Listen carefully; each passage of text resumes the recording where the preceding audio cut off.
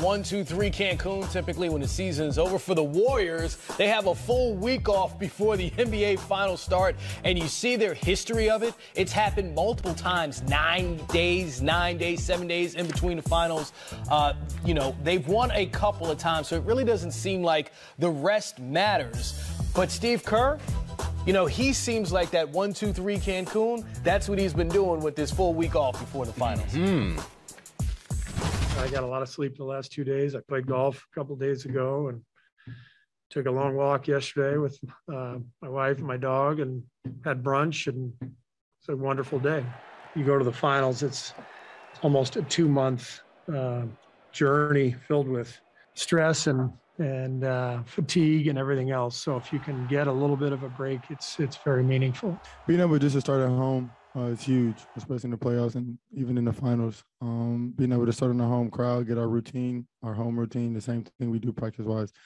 Continue just to try to take care of business at home, how we have all series or all playoffs, and then just try to get the ball rolling with the momentum that we have.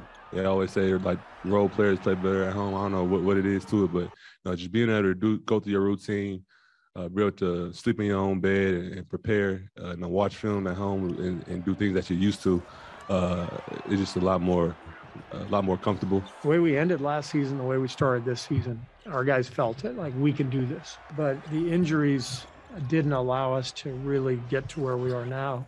It was sort of a rocky path to get here, but I felt good about the process and our potential if we could get all of our key guys on the floor. Obviously, with Otto, Andre, and Gary all making progress, what is just your level of optimism that those guys could potentially make an appearance in the finals? That's what we're aiming for, but we'll have a better feel after the next couple of days of practice.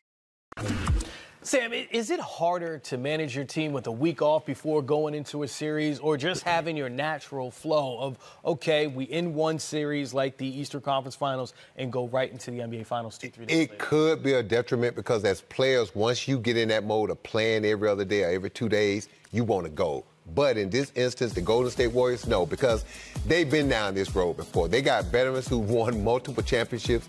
They know how to take care of themselves. They know the necessary work they got to put in.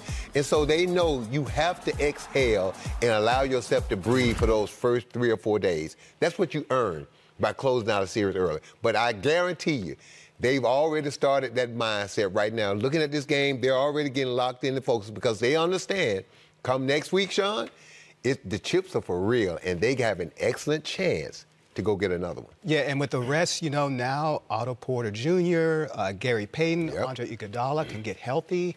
And now all of a sudden, a deep team gets even deeper. Yeah. And now for Steve Kerr, the trick is, what kind of strategy do I use against Boston, which is a bigger, more physical team, or Miami, which is a smaller team? Miami is more like, as you know, the Warriors. Boston, on the other hand, will Golden State be able to play that small lineup against the big Celtics lineup? Al Horford. I mean, it's just, Robert Williams. Sean, you know Draymond Green. He threw that out there about we're going to play Boston because he wants to play Miami because he wanted to incentivize Miami. And Miami fell for it. What did UD came up and said after the game?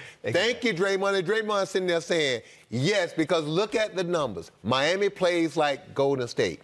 If you're Golden State, do you really believe there's another team in this league that can pass, dribble, read and react, and outshoot us from the three-point line?